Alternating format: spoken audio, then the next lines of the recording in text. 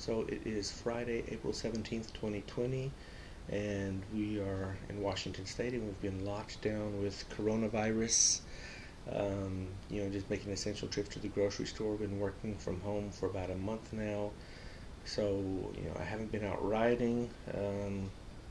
So I figured I would put together what I used on my trip last year, and go through some of the gear that I use. For the purpose of this video, I'm not opening up the sleeping bags or the sleeping pads and inflating them and things like that. We know what a sleeping bag looks like. We know what sleeping pads and pillows look like. I wanted to leave it packed up and condensed for this video, just to show the size that I'm packing into panniers or into the dry bags. So if there are any questions on any of this gear or details on any of these items, don't hesitate to ask me a question, and I appreciate you watching. Thank you. This is Johnny from Bigfoot Overland. Just wanted to shoot a video here regarding some of the gear that I carry on the BMW F800 GS Adventure that I have.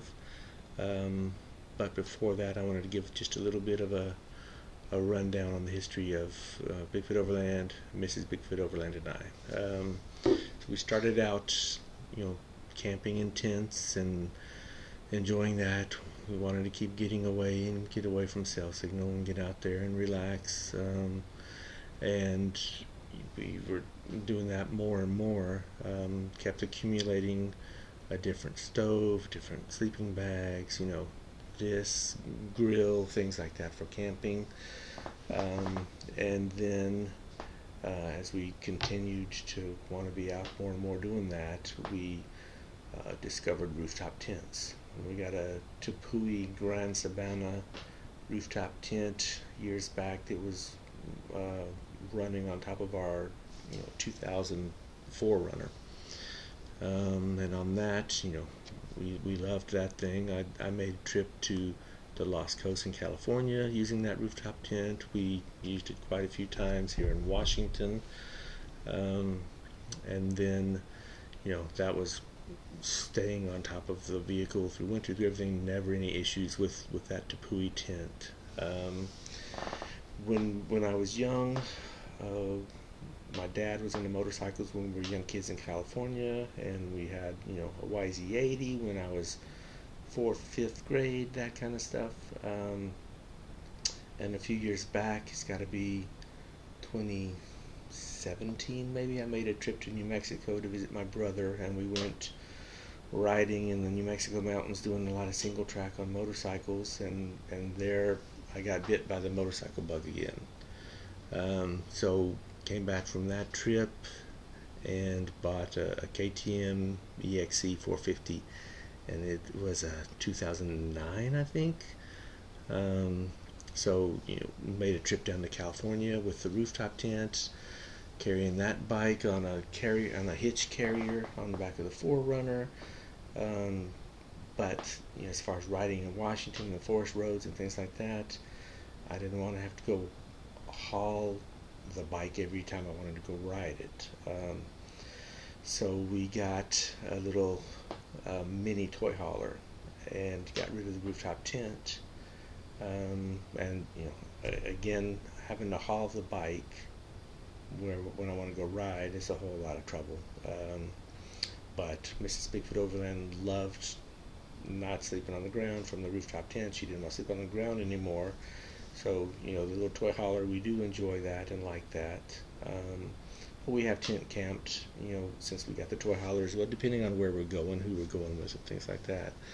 But I sold that KTM and got a V-Strom 650 that was outfitted to go off-road, and the previous owner, I know he'd taken it up to Alaska and things like that from here in the Seattle area. So that was in September of 2018 when I got that V-Strom. And then as I kept looking at it and looking at what I was going to want to do, because we were going to want to make a trip in 2019 down to Utah to do about 5 days, parts of the BDR down there in June 2019. And I wasn't happy with the V-Strom and the setup and some of that. So I saw a BMW F800 GS Adventure. It was a 2017 brand new, sitting in the dealership in December 2018. So they gave me a screaming deal on that, and I got more for the V-Strom on a trade-in than I had paid for it. So that is where the story of Apollo begins. That's the bike's name. So that was December 2018, and from there, I started figuring out what gear I would need for the trip, meeting my brother and another guy down in Utah in June of 2019. We do have just regular camping trips where we go out with a group of friends and things like that. We'll tent sometimes. We won't take the bike always and things like that. So we do love to just get out and be away from everything and relax without a cell signal. But what I'm going to get to here in this video is the gear, some of the gear that I used specifically on that Utah trip. Those 4 nights and 5 days riding, and some of the gear, for whatever trip I'm going to go on that would be in the Panniers and things like that. So let's get started with that. So the first bit of gear that I'll go through is what I kept in my dry bag, and this is mainly my tent, my shelter setup is what this is. In that dry bag I also had a little packing cube that had my clothing for the week, but it didn't take that much clothing. We were in riding jackets and pants and things like that. But the dry bag, it's a Seattle Sports Explorer 40 liter. Now I got this thing on a great deal in 2017, I believe, on a lightning deal or something like that. So it was less than $8. I got 2 of these dry bags back at that time, and it worked really well. And I just put it in the back of my seat right down the middle there on the bike on the trip. So let's break into this here.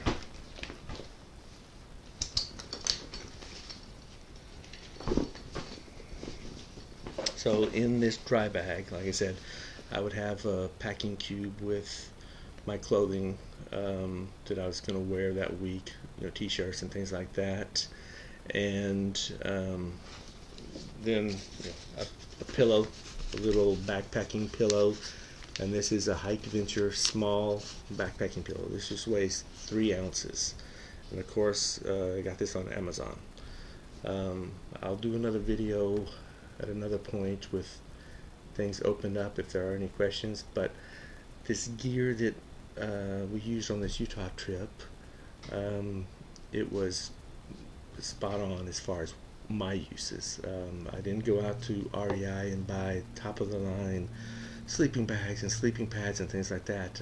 I think when we were at altitude in Utah there, in Manti LaSalle National Forest, it may have gotten into the low 40s one evening or something like that, but I had no trouble with this gear that I'm going to show you here. So there's the Hikeventure small backpacking pillow, and it weighs 3 ounces.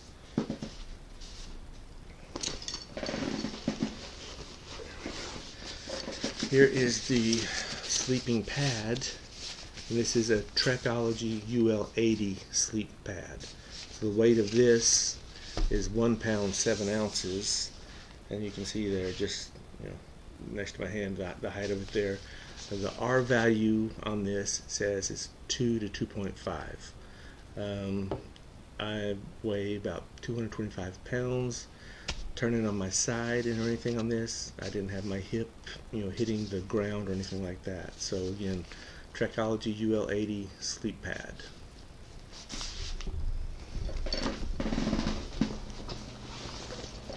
Here is the Aegis Max sleeping bag, large size. It is a mummy style cut bag, but I've got to have room to be able to roll around in there, so I can't be just stuffed tight like a burrito in there. So it says this is down to about 43 degrees, and it's some kind of down fill on this, but again, no issues on this trip to Utah. We're down 43 or the high 30s in the evenings up at altitude there. So the Aegis Max sleeping bag, and I got the large size. Let's see, down here. Oh, now here we have the double black diamond down throw, and this is basically just like a quilt. The weight on this and the sleeping bag together is 2 pounds and 4 ounces. So, you know, there were nights I was not getting into the sleeping bag until well into the early hours of the morning. I'd be laying on top of that, on top of the sleeping pad, and then just have this throw over me. And you can see here, you know, not too huge as far as the size of those things there. The last thing that I was carting around in this dry bag was a Marmot Catalyst 2-person tent. The weight of this tent is 5 pounds 12 ounces, and that's with the rainfly and everything there together. I went with a 2-person tent. I want to be able to have room to bring gear in the tent and everything like that. And again, setup and everything like that, it was very easy. No issues. We didn't have any rain during that trip, so I really haven't been in rain with this tent. But you know, again, for my purposes and my budget, this gear, you know, the sleeping bag, the pad, the pillow, and the throw, I all got on Amazon. They're not, you know, name brand REI type stuff, but for my purposes and the size and everything like that, they worked very well for me. Marmot Catalyst 2-person tent, I would suggest. It was easy to set up, and I think they were making changes to this model back at the time when I bought this, so I got it for maybe $136 back at that time, or something like a great deal on it. So there we go. There is the gear that was in my dry bag, packed on the motorcycle there. Next, we'll get into some of the different gear that goes in the panniers on the bike. Okay, so first let's get into what I keep in the panniers on the bike. There's some of this stuff that I only carry on, you know, the long trips, the overnight trips, such as the tent, the sleeping bags, and things like that. And we'll go through some of that stuff as what I keep in the panniers all the time. If I'm commuting to work, I've got room to throw my backpack with a laptop and things like that in the panniers still. So here we go. First thing here, you know, I've got just a bag I bought off Amazon for the tools, and they are, you know, bike specific pretty much for what I need for Apollo. Front axle, we got that there. 24 millimeter for the rear tire spoon. I'm not the most handy person. Don't know that I can change a tire. I can do some minor adjustments and things like that, but a lot of this stuff could be for whoever's with me trying to help me get something done. So micro start tire inflator with the wires here, the connections to the hookers to the bike to get that working. You can see I do have a connection there for that to work, and then 2 USB outlets up here on the top. So the different size wrenches that I need for the BMW, and the different size Torx bolts that are suggested. From JB Weld, we got that. So you know, we'll have a little jumper cable there, some electrical tape, you know, basic stuff in this kit. So the weight of these tools that I have in there all the time is 4 pounds and 15 ounces.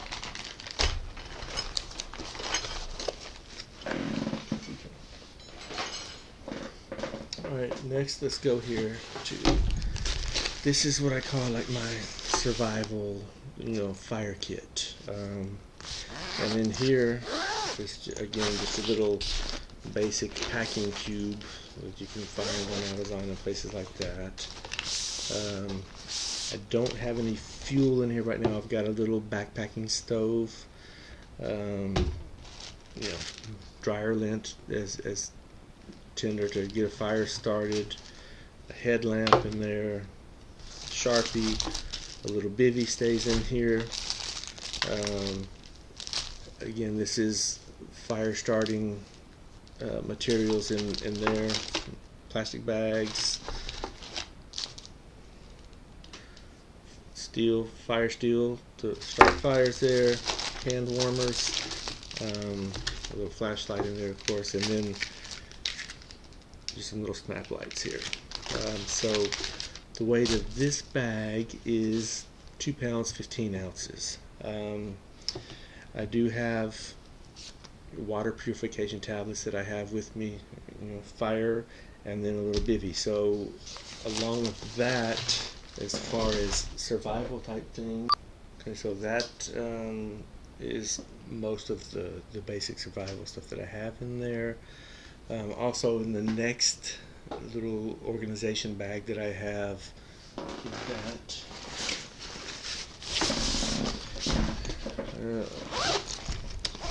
again, another just like packing cube, and in here along with the survival side of things is a tarp. This is a Redcamp Tarp, so this is in there with me for day rides and things like that, along with the bivvy in case needed. So this tarp is 1 pound 11 ounces, that tarp. Also in this bag right now, just some Torx straps, green Chile straps, and then a green Chile Dynatow toe strap. So this bag with the tarp and everything in there, it's not adding much weight. 1 pound 2 ounces for just the straps and the toe strap, and then we've got 1 pound 11 ounces for the tarp. The tarp is again 118 inches by 116 inches, so pretty sizable.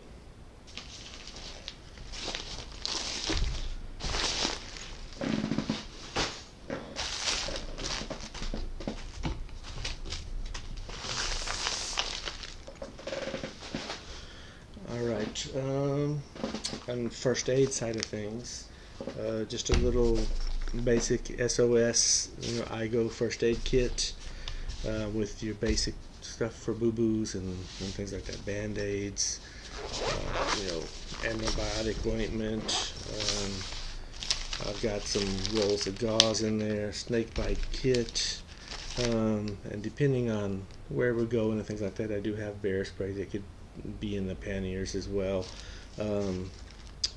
Here is a tourniquet, and then in the tourniquet there I do have some Celox, quick clotting type materials in there with that, but just basic first aid stuff, band-aids, scissors, that kind of stuff is what I've got in here. And I do have marked on the pannier top there a first aid sticker, so if someone else is needing to go find first aid stuff, they should help be able to find it a little bit easier. Another thing, a camp chair. This is not always with me. If it's a day ride, if it's going to work and commuting, I don't have the camp chair in there. This is a Sunyear, bought it off of Amazon. It's 2 pounds 2 ounces, and you guys have all seen these small camp chairs. So this is basically what you see, and this is a knockoff, of course, but I had no issues with this on the trip. Just another little tool that I have with me in the panniers, a little hunt down axe tool, and so it's got the axe head. Try to get it out of here. There we go. The axe head, it's got different areas there for different nuts and bolts and things like that. A little pry bar end, bottle or can opener end there. So that thing stays with me. just in case needed for any little kind of jobs there. Another item that we started using when we were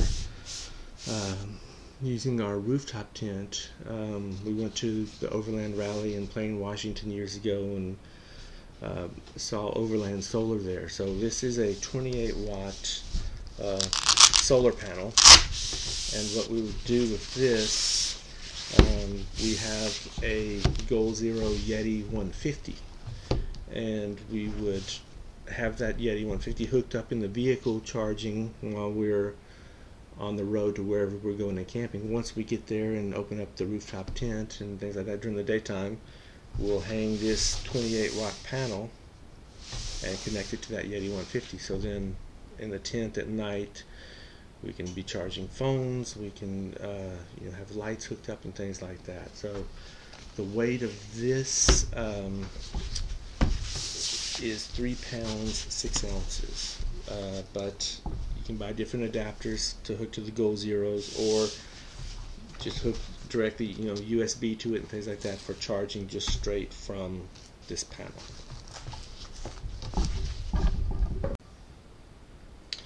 So on the trip as well, or just in general most of the time, I do have a little cable organizer, and in there I can have different charging cords.